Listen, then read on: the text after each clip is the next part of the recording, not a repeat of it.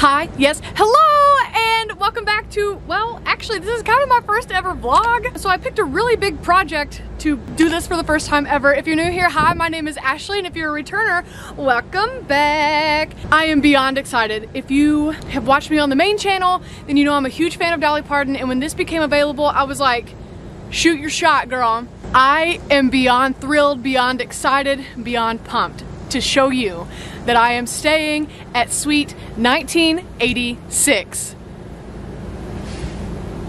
Now, if you don't know what this is, you're like, Ashley, it's a bus. It's Dolly Parton's actual tour bus. This is her actual tour bus that she has toured on, lived on. It's even where she stays when she comes to open up new parts of the park or do any kind of PR.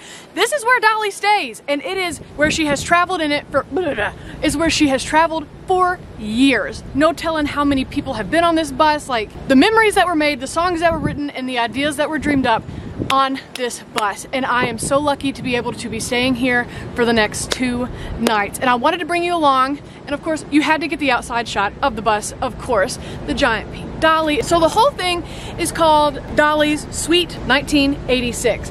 And when I applied, they literally said it was an experience, and so I wasn't really sure what that meant, y'all. Oh, by the way, this is not sponsored. I'm just a die-hard fan of Dolly Parton, both in country music, her acting, her as a philanthropist, the little butterfly. And there was a bunny out here yesterday. As a philanthropist, as a businesswoman, and just as a human in general. If you've never done any kind of research on Dolly past music, because I know country music ain't everybody's jam, but if you've never done any kind of research into her as a person, as a businesswoman, I think everybody should. You can learn a lot about the heart of a person by how they love on other people. Something really interesting that comes a part of this experience is you get a chef's dinner, and I didn't know what that meant. The wonderful team here had sent me an email asking me if I had any food allergies for the chef's dinner, and then sent me a menu which had all these wild words on it, and I replied and I was like, I don't have any food allergies, I don't know what any of these words mean, but I'm down to try whatever your chef can create. And let me tell you something, I did not film it, but I took plenty of pictures because I just wanted to take it all in. I wanted to take in the moment that I was like on Dolly's tour bus, the head chef for Dolly's resort, who cooks for Dolly and her family when they come in. That's why there's a grill out here, because the chef was set up. The chef came and set up out here, and then they served me at the table. Listen, when you're talking to the girl who thinks a number 7 from Taco Bell is fine dining, y'all didn't know. Listen, I had ribs last night. So we're gonna cut in between the 2 bones. Here's a bone, here's a bone. Yep. Why is it wiggly? I thought you said there was a bone in it. There is. Oh. You can either pick the meat off, you can pick it up, oh my God. shove it in your face, and just stick it in. Just stick it right in That's there. what she said. Yo, that's some tender meat. Mm-hmm. That's also what she said. But you mean to tell me a little old Dolly Parton sits in here and just like, it's a caveman? I tried a sweet potato puree. The food was off the charts. Honestly, it was so much food that I still have dessert in there that maybe we'll share whenever we get inside the bus. A fully functional fire pit, which I haven't used yet because it is summertime in Tennessee and it's hotter than Satan's butt crack, so I have not used it. They do have s'mores here at Dreammore Resort, so I think tonight might be a s'mores night for me. So very excited about it. And I saw a bunny out here yesterday. How freaking cute is that? Well, come on in.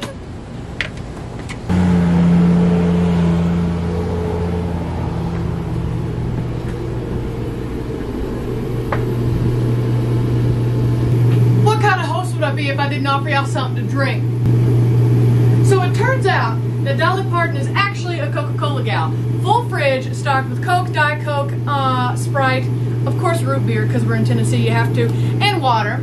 Whenever I first got here, food and beverage came down with a cheese tray for me, and it happens to have one of Dolly's favorite kinds of blue cheeses, and they warned me that it might be a little fragrant. Am I about to roast Dolly Parton's favorite cheese? Maybe. I don't know. I love cheese. But this is what you see when you first walk in. So rumor has it at Dollywood and at Dreammore that whenever the bus is parked, it means Dolly is here. I don't think word has really gotten out that much that you can stay in the bus. So people, the windows, of course, the windows are blacked out, but I can see outside, and People have been taking many pictures thinking that Dolly's here. Joke's on them, it's me. Y'all don't know who I am. Odds are.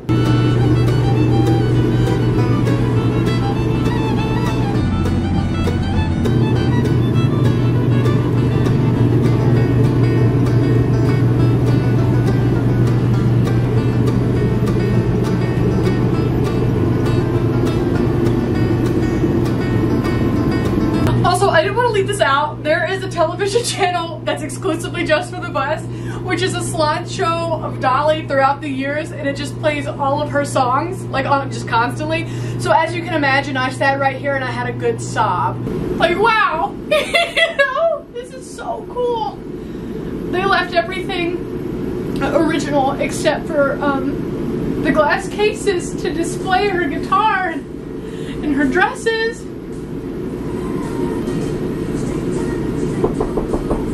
I'm crying, somebody's at the door, okay. Now, in case you may or may not know, Dolly Parton is a 5' diva. She a little squirt.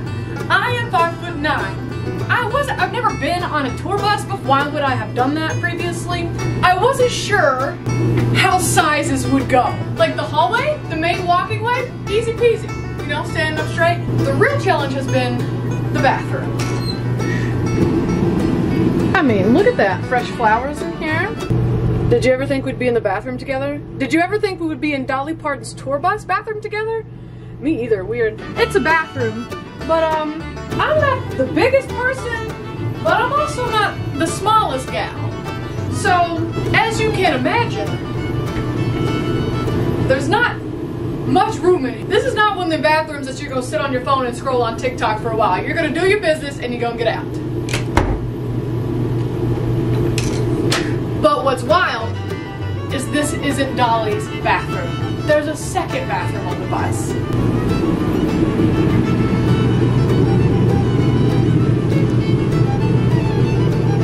It mean. When you come down the hallway, you got your bunk beds, which I was advised to stay off of the top one, which is probably wise considering I've broken my arm 3 times. I have the curtains closed on this because it's just my luggage. It's not cute. But I was told that I could try to get in the bottom bunk if I wanted. So naturally I'm gonna get in the bottom bunk and just really hope that nobody comes in. I don't know who was sleeping on these bunk beds, but they sure were not a full-size person. Ow! I'm a liar. I can stretch out in here. Like my feet are touching, but I can stretch out in here. So I guess you just drive it and you just shut it, you're good to go. Actually, you know what? As a person who's scared of the dark, that kind I'm not claustrophobic, but like that's kind of scary. An emergency hatch, I reckon. If you just really hated spending time with Dolly Parton and she wouldn't let you out, you just climb through the roof. There's a cute little mirror. It's actually closet space, but oh, that's what I'll show you. When you stay in the bus, you get a custom Dolly Sweet 1986 robe that I get to take home, along with matching slippers. But right next to it, why am I breathing so heavy? But right next to it is another display case.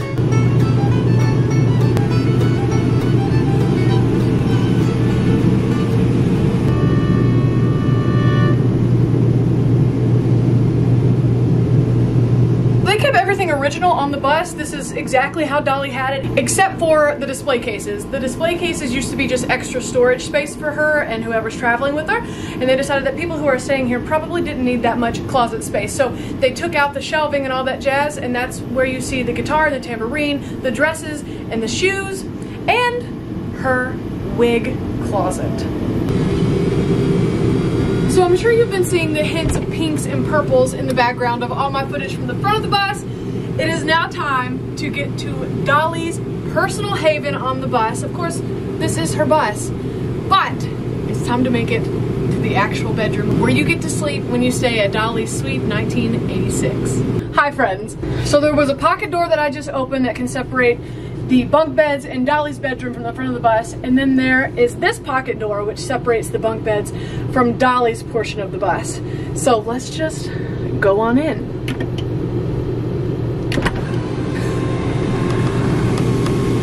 So immediately to our left is Dolly's bathroom,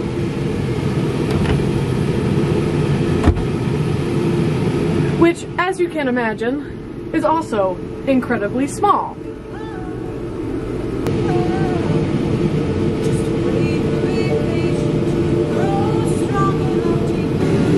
again, Dolly is an even 5 foot tall and probably cannot weigh more than 90 pounds soaking wet. A 5'9", 185 pound gal. It's a tight squeeze. Also, I didn't tell the group this, like the team this, but earlier today I had a moment of sheer panic when I thought that I clogged Dolly's toilet. Luckily, I did not, but there was a moment. And I'm like, how many people can say that they've clogged Dolly's toilet? This girl. Do you get a t-shirt for that? I don't know. Another pocket door even separates her own bathroom and shower area from her personal bedroom. But what's even funnier than the size of the toilet area is probably the shower for me. Just for some reference, I have you sitting on the sink that you just saw in Dolly's bathroom, so I bet you never thought you'd be in the sink watching me get in the shower, let alone Dolly Parton's shower on her tour bus. Am I gonna cry? You are not allowed to cry when you're about to get in Dolly's shower. It's very cute, right? For reference, I'm 5'9". Washing my hair would prove to be a tad bit difficult, but doable. My wingspan does not fit in the shower, let me tell you that. But here's the funniest bit, is I was told that Dolly loves to take baths. And so when she designed the bus, she insisted that she have a bathtub. Bathtub. Here it is! What? What? It is a deep bathtub though, so am I gonna fit? Not good, not well.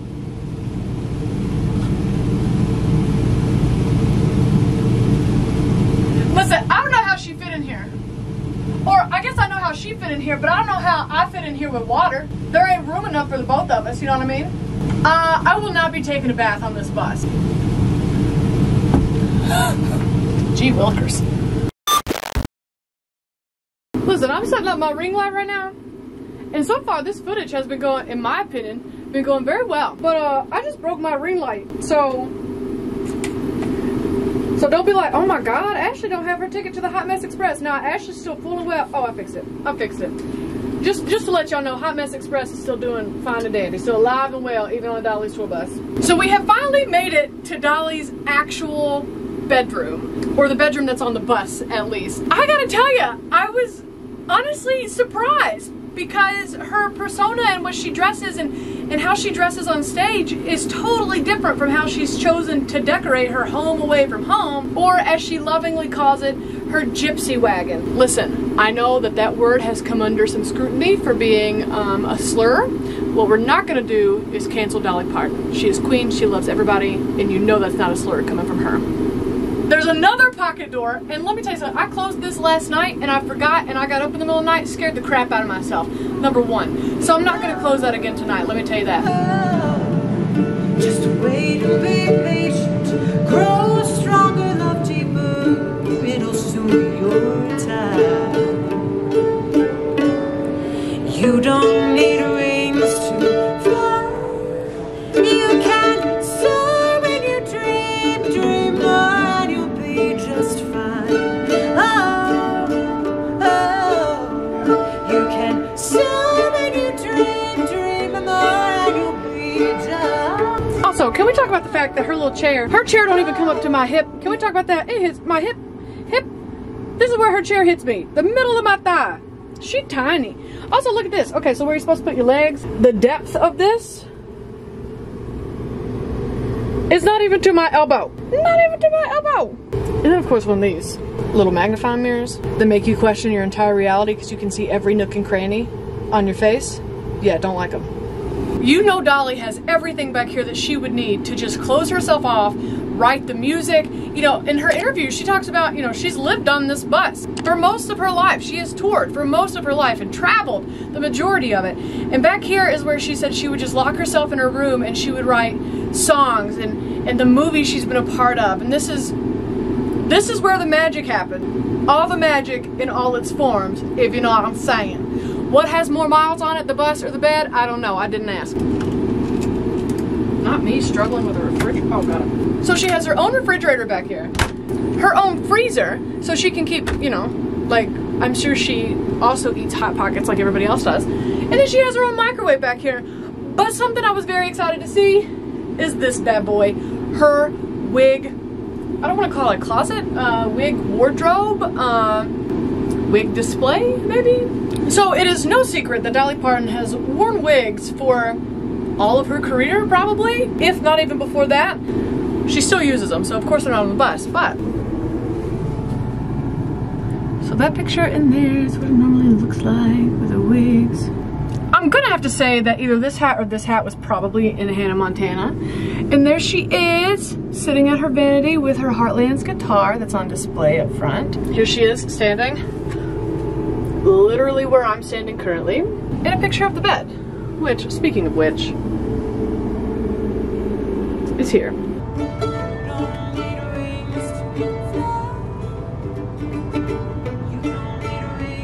This is wild.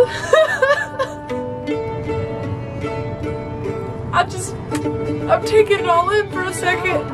I don't want to forget any of this. Any of it. This is the coolest thing I've ever done. Can I get it together to even talk? I'm just so overwhelmed. Like, for some reason, I still feel like this isn't real. I feel like they're gonna, like, come out here and tell me to get off the bus, or... Oh, can I get it together to film this at all?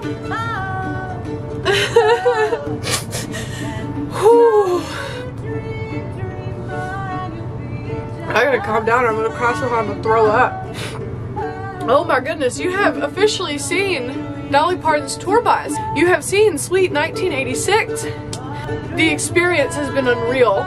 There's like a team of people that check in on you, that you know, make sure that you have everything you need. You get a chef's dinner, which I told you about earlier. It's like a 5-course meal, or I don't know how many courses, and it's all paired with wines, which you got to eat some of Dolly's favorite food, and apparently every time Dolly comes in, she always wants ribs, the macaroni and cheese, and the banana pudding. Well, I ate all the macaroni and cheese last night. Again, this is not sponsored. I paid to come out here and do this, and because I genuinely love Dolly Parton. The work she has done for Sevierville, the Great Smoky Mountains are beautiful, but like this part of Tennessee, like, I just wonder where it would be if Dolly wasn't Dolly. And so it's really, really cool to think about the jobs that she's brought to this part of the state, to this area. And the price tag for Sweet 1986 is a hefty one, but oh my god, has it been beyond worth it as a fan. A portion of it goes to Dolly's foundation. It also goes to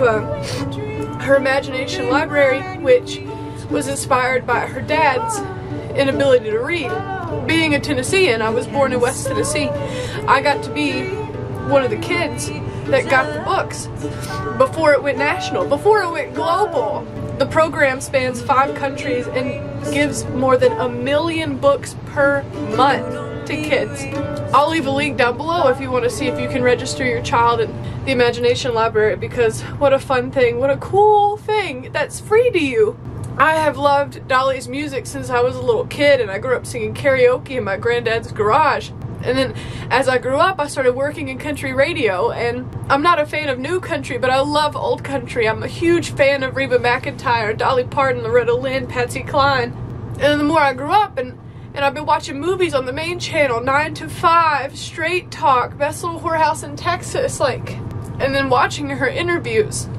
Growing up and listening to her speak and listening to her interviews, she is so genuine. I mean, I've never met her, but you know, if you've watched any of her interviews, any of her movies, listened to any of her songs, she exudes authenticity. She exudes genuine love and kindness for people. Ever since I can remember, like in middle school and high school, all I wanted to do was make people laugh, make them feel less alone. And I found that, you know, in 2020, I started the YouTube channel, and I thought I was gonna make a couple videos and it'd be over. But instead, now my whole job is to entertain. Oh my god, if little kid Ashley, if high school Ashley, oh, if college Ashley, me today, I still don't believe it, that this is my life, that I'm on Dolly Parton's tour bus. And something I have always loved about her the confidence she exudes, and it's confidence, it's not arrogance. She's always so humble, and in her interviews she always carries herself so, you know, no matter where you're going to tune into her, whether it be her interview with Barbara Walters or the local channels when she opens up a new part of the park, or her interviews on Jimmy Fallon, you're going to get the same Dolly. And I think that is so amazing. And I think that's why she's always stood out to me, because she is her. And she owns it, and she loves who she is. She has a quote that she said, I don't know when she said it or what interview it is, but she says, I come up with all these dreams and I just have to do them, and I keep dreaming myself into a corner. So I just gotta make it work. And that's honestly how I feel. For her to keep giving of herself is just mind-blowing. And then to see a woman, she is so smart, so smart. Another one of my favorite quotes is, I think it was in maybe a Barbara Walters interview, I can't remember. In an interview, somebody said, how do you feel about all the dumb blonde jokes? And she said, well, I don't mind them, because I know I ain't dumb and I know I'm not blonde. So she's also been so open about laughing at herself. You know, how do you feel about being the butt of the joke? She was just like, well, she doesn't care, because she knows who she is. It doesn't matter what anybody else says about her. It doesn't matter. And like, people all the time hound her and ask her about her husband Carl Dean, because he's very private and he doesn't like the spotlight. And she's like, I know me and Carl Dean have each other's back. And her and Carl Dean are so solid that, like, you can question their marriage or question Carl Dean, and Dolly's just gonna be like, we know that we know. You know, she knows her marriage, she knows their love, she knows herself. She knows herself so well that it's almost like nothing that you can say or ask her is going to faze her, because she knows who she is. She literally has an empire around her that she has built from the ground up. If you see the house that she grew up in, which there's a replica on the property of Dollywood. So her parents and all 12 of them kids grew up in this 2-room house. It's just always been really amazing to me. And of course, her and Carl Dean didn't have any children, because she, like me and a lot of other women, has endometriosis, which ended up leading to her getting a partial hysterectomy. In another interview about Imagination Library, when it talks about like why you wanted to start all this, of course she was inspired by her dad's inability to read. Her dad was really insecure about that, and so she started Imagination Library. She's like, well, God didn't give me any children, so it's almost like everybody's kids are my kids. She has so much love to give, and she just gives it freely, and I think that's why people love her so much. What you give out, you're gonna get back tenfold, and it's just beautiful. And so for her to open up this private space, I probably sound so dramatic, but like this sacred space where she has spent her life dreaming up everything she's ever done, is just really special and really powerful for me. Because to be just another little girl in Tennessee growing up with just big dreams, so to be another little country girl from West Tennessee and growing up, she's just always been a big idol for me. It's just really special to me. Her whole story is really special to me. To be here in this space is, I mean, my cry count now is up to 16, and this has been, cry 16 has been a continual cry for 20 minutes. So I'm sure it should count for like 3 individual cries, correct? Probably. And here's the thing, is none of this would be possible without you, and so I had to film it. I've taken time to soak this in for myself, and I keep taking time to just sit and look. I don't want to forget any detail of this, because it's so special to me. I had to bring you with me, even if you're not a Dolly fan. You just like hanging out with me in the background, or maybe you are a Dolly fan and you don't even know who I am, you just wanted to see this. I had to share it with you, because without you watching with me and laughing along with me, laughing at me sometimes, crying with me, both now and in movies, it's only possible because of you, and so I had to share this with you. I don't know what I did to deserve your support. I don't know what I did to deserve this opportunity, to get this chance. I am eternally grateful. It's just very cool. I don't have a very big vocabulary. I can't think of another synonym for cool. Genuinely so overwhelmed with gratitude for you. I've told you before that you've saved my life, and you did. I've been in some really dark times, and I kept showing up because I knew if I showed up, you would show up too, so I had to keep showing up for you. And I'm so glad you pushed me. to show up, to keep chasing my dreams, to keep doing life with you. I can't wait to see what else is in store, whatever the future has. More adventures, more movies, more traveling, more laughs, more tears, more of everything, and I can't wait to spend it all with you. Thank you so much. Thank you so much. Cheers to many more years and many more members on the Hot Mess Express.